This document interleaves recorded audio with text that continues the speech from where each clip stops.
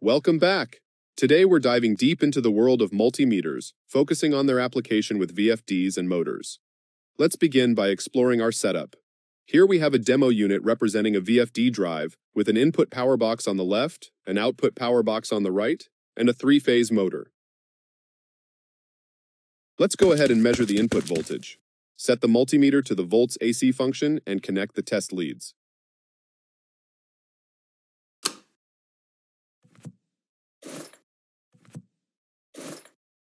Now take the probes and connect them to the test points at the input box.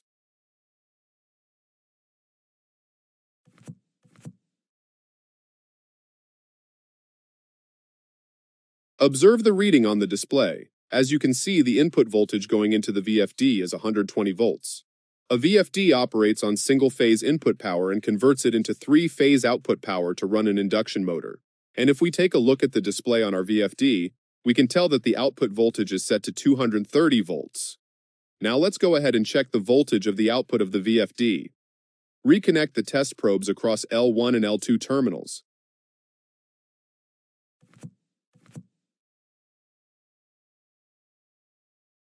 Observe the reading on the display.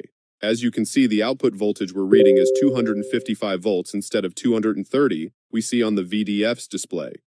That's because motor drives transform the standard sine wave into a PWM signal. A typical multimeter might not capture this accurately. To get an accurate reading, activate the low-pass function on your multimeter.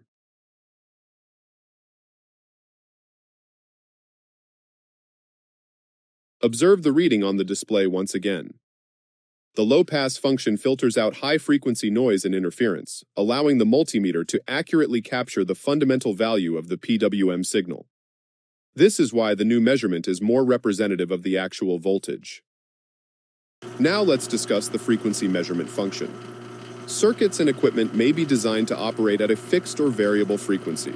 They may perform abnormally if operated at a different frequency than specified. For example, an AC motor designed to operate at 60 Hz operates slower if the frequency is less than 60 Hz, or faster if the frequency exceeds 60 Hz. For AC motors, any change in frequency causes a proportional change in motor speed. A 5% reduction in frequency yields a 5% reduction in motor speed. Now go ahead and adjust the frequency knob and set the frequency to about 30 Hz.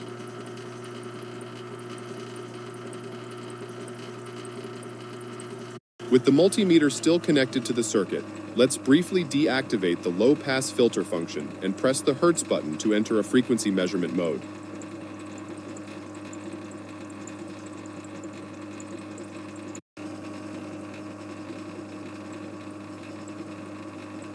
Observe the reading from the display. As in the previous example, the reading is now accurate due to the nature of the PWM signal. Now let's bring back the low-pass filter.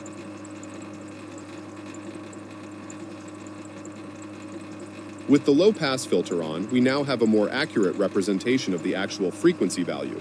So when testing VFDs, remember to use the low-pass filter setting for accurate readings. Now, let's explore the duty cycle. It represents the percent on versus the percent off of a signal. With the multimeter still connected to the circuit, press the Hertz button once again to enter a duty cycle measurement mode. A measurement of 25 is a signal that is on 25% of the time and off the other 75%. Having this information might be handy when analyzing the waveform to see if it's symmetrical, or if you have a square wave. Now, let's switch our focus to another important function of the multimeter, measuring current. To measure current, one common method involves connecting the multimeter in series with one of the motor's phases. We will use the test terminals on our demonstration panel which simulate a break in one of the phases, allowing for our multimeter to be connected in series. But first, let's set the multimeter to an amps function.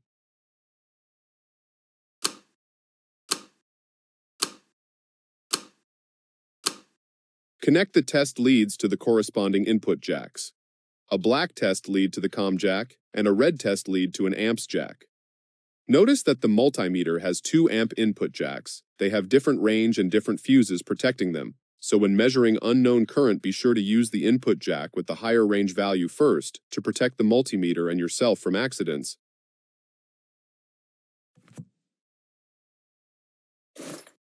Now take the probes and connect them to the test points at the input box.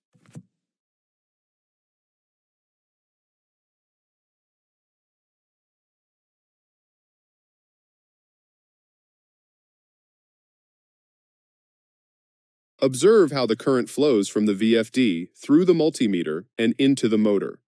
When measuring current with this method, you have to consider that full power is traveling through the multimeter, which poses a great risk to the person using the multimeter, and any unexpected changes in the system parameters, like transients, will affect the multimeter too.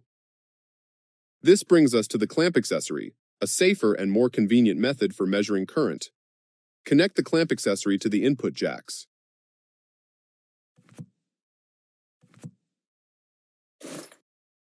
Now take the clamp and mount it around the improvised coil on the output box.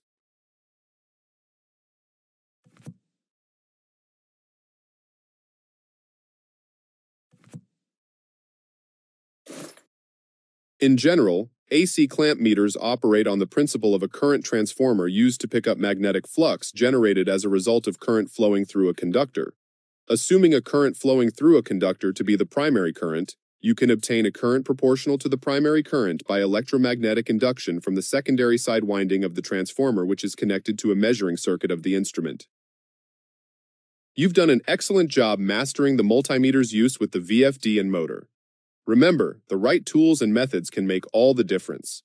Thank you for participating in this training, and see you in the next one.